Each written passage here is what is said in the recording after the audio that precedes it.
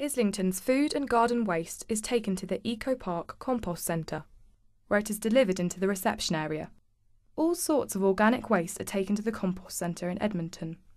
This includes mixed food and green garden waste, which is collected from street properties in Islington. The food and green waste are mixed with oversized compost, which is left over at the end of the composting process, so that a mix of materials is produced that will be easier to compost during the process. It's a bit like baking a giant cake in terms of getting the mix of materials right at the start so that we get the perfect result at the end. The organic mix is then shredded to provide an even material. The shredded organic mix is then taken to the Stage 1 tunnels.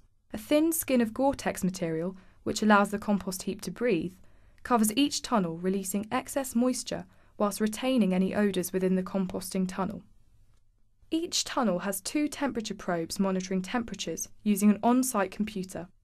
The tunnels each have 4 perforated channels that introduce air via underground fans into the composting material.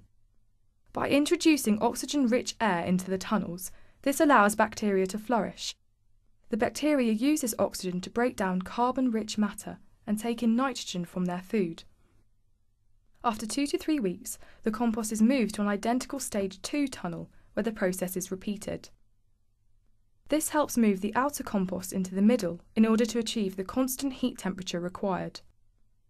They also produce carbon dioxide, steam, and a lot of heat, up to 80 degrees over a 2-week period.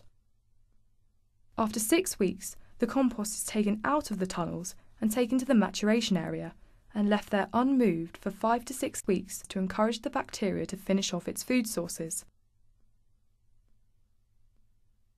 The temperature decreases, which allows fungal species to grow in each pile. They break down the carbon-rich material. Then the larger fractions are separated from the smaller fractions using a screening machine. The small fractions are compost, and the large fractions are carbon-rich, oversized material, which can be returned to the beginning of the process.